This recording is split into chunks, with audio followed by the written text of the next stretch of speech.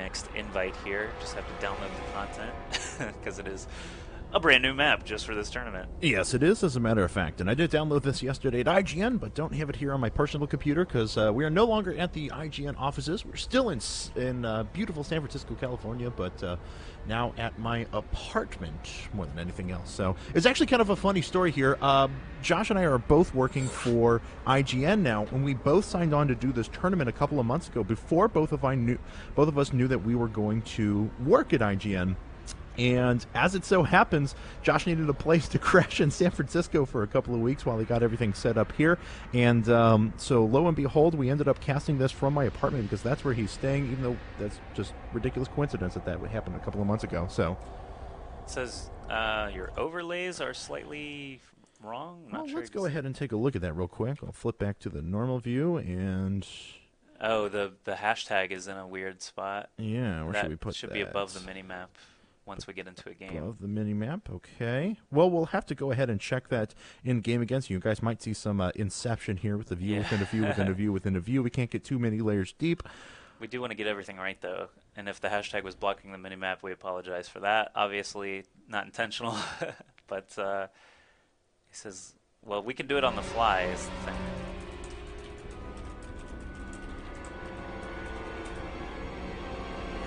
And all of our players look like they're ready to go. The series is tied 1-1, so this one is going to be the determinant of who will be in the lower bracket, who will move on into the semis? I believe. Yeah. We started with a round of 8. No, these are the semis. Wait. This is the semifinal of the winners brackets. Yes. Okay. So we are briefly going to get things set up on our end and make sure that all these overlays are okay. So sorry about that, guys. Let's see. That needs to be... that's because this is a 16 by 10 format. So there we go. Look at that. And look at this guy. He's going to go... Ooh, neat. Oh. Perfect. That's good. Yeah. All right. Bam! Okay, overlays achieved. Yes. Surprised it took so long for someone to tell us that. But here we are in Game 3. We've got coLCatz as the yellow Zerg. Down in the very bottom side of the map, it looks like they're basically at the cardinal positions here. Drewbie is going to be on the east side as the blue Terran. It's OpTiKzErO as the pink Protoss once again playing from South Korea. And his teammate Dignitas Select, who I believe was born in South Korea. So yes, they're just a happy coincidence there. But Sup Suns just tied up the series on that map, Tarsonis Assault. They basically got out of the gate a little bit quicker than last time. They had some air units to assist them this time instead of just being attacked over and over and over. So at least they showed some signs of life and eventually whittled it down Katz enough, really taking out his gold base and just pressuring him. Proved to be the deciding factor there, I think, in that second game. Yeah, absolutely. You know, Katz was being pretty effective with his infestors, but continued harassment just, as you said, whittled his life away, and he was not able to do anything else. Select actually going for gas first here before he puts up a barracks, so a little bit of attack could... you see, I can make predictions in 1v1. Like, gas before barracks for a Terran player in 1v1 could mean fast as possible Hellions, could be very quick Banshees as well. But in a 2v2, I'm not sure where this is going to lead. If we're just going to see a huge tech here, because once again, Select and OpTiKzErO are taking a defensive position, walling off their ramps, and I'm curious to see where this ends up. Katz has put down his spawning pool. He does have his... He put down his extractor after he started his spawning pool, so we won't have fast as possible speedlings or anything along those lines. This map, Deconstructed, is one of the custom maps again. We've mentioned it a couple times now, but just look at how much distance is between each player's base. Katz is as close to Select as he is to Drewbie. Maybe not by ground, but if you know, at least as the crow flies. So Select, if he does get a cloaked Banshee out pretty quickly, he's fortunate that Katz is the one nearest by, because that will mean that Katz will need some cloak prevention if Select is in fact going to be getting those cloaked Banshees, and I've seen him do it so many times in 1v1 and now in 2v2 that wouldn't surprise me at all. But here we have the first wave of Lings. This is just sort of the 2v2 standard here for Katz and Drewbie. He is actually going to try and seek out OpTiKzErO. We already saw his drone scouting Select, so he knows where OpTiKzErO is, obviously with the higher latency from South Korea, and I think that Select maybe Katz has a little bit more respect for Select than OpTiKzErO. It's because Select beats Katz a lot. And Katz actually defeated OpTiKzErO in the last rendition of the V that Complexity Gaming hosts and I cast. So I think Katz has a little bit more confidence against OpTiKzErO. And he's already got a surround on that Zella. He's going to finish it off instead of just gunning it straight for the probe line. And he's going to run away because of a single stalker. He could have got a couple of probe kills. Yeah.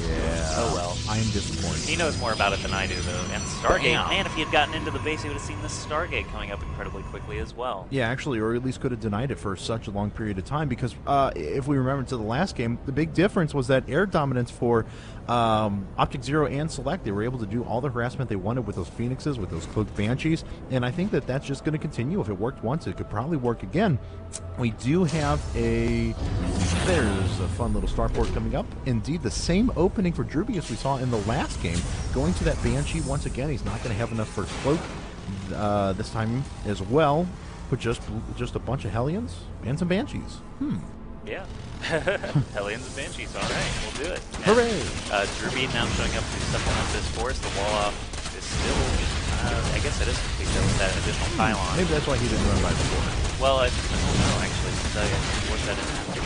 Okay, but it looks like this gateway will go down. Yeah, this gateway is going to be destroyed. Most likely they'll open up a giant hole for both Katz and Drewbie to run right through, and it looks like Katz is going to get in, finally see this Stargate. I don't think a Phoenix has popped out just yet. Actually, Void Ray is first being constructed here, so of course no Phoenixes, but ooh, these Hellions, 4 Hellions now, right in there, destroying tons and tons of probes.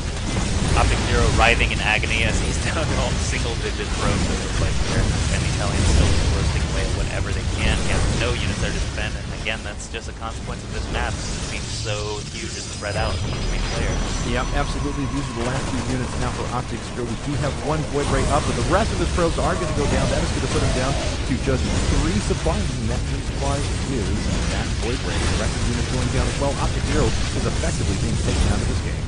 Yeah, I wonder if these Lings are going to try and just kill the Nexus before he can build any more probes. Looks like OpTiKzErO just spent some money on a Phoenix instead of a probe. He does not have enough cash to build a probe right now. Yep. He's resigned to his 1 Void Ray and 1 Phoenix. Yeah, he'll have to get some cash from Select if Select will pass something over, but Select is actually going up to another command center at the moment. TechLab going down on the factory, and he himself is going to have those cloaked Banshees once again. I'm trying to see if Team Assassins is preparing. Off to the left, there it is.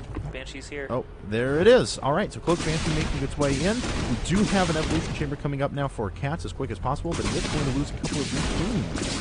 The first queen goes down pretty quickly. The Phoenix getting in on the party as well, and the Void Ray. They're all here just to join the fun, trying to kill out as many drones as Katz and Drewbie just killed probes. Select basically 1v2ing at this point with the addition of a Phoenix and a Void Ray.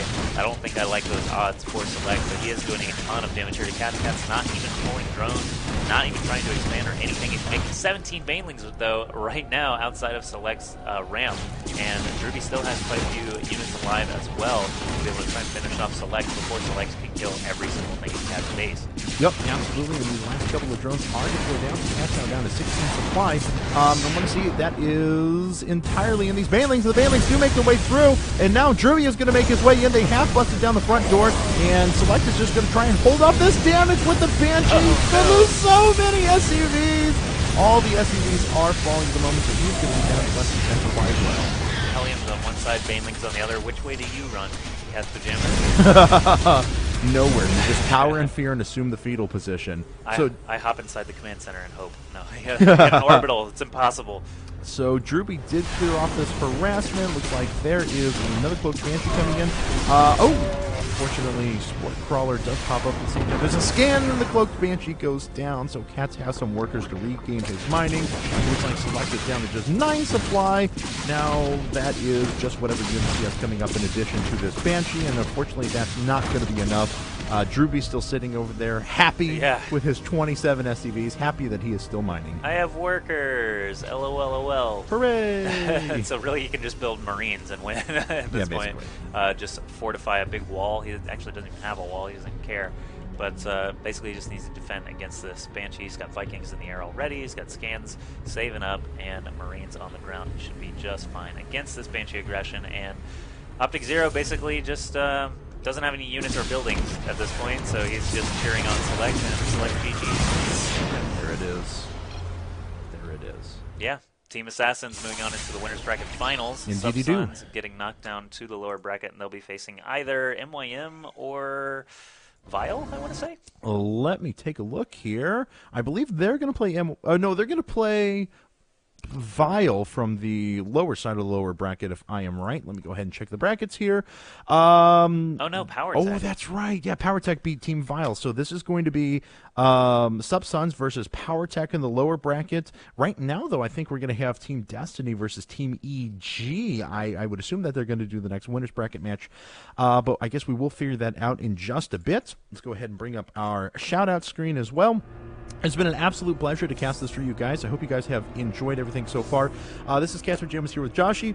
If you've enjoyed our content, you can find me at mostly my big point of contact is twitter.com/catspajamasSE2, and I do appreciate and treasure every single follower I get. You can also find me at YouTube, Justin TV, and Facebook/catspajamasSE2 as well. Yep, and I'm Ask Joshy. If you don't know, you can find my stuff at Twitter, Facebook, or youtube.com/AskJoshy. I've been casting games basically as long as there's been a game to cast, and That's true. I'm very fortunate to be now working for IGN.com out here in San Francisco as a result of all that. So myself and Cat's Pajamas, like we said, cast yesterday from the IGN offices, and basically that's like a dream come true. We have two of the most unique careers, or actual jobs, I guess you could say, out of the entire country. So pretty exciting stuff there at IGN. And again, I want to thank, obviously, PTSL for inviting both of us to come cast this very unique tournament, very awesome tournament today.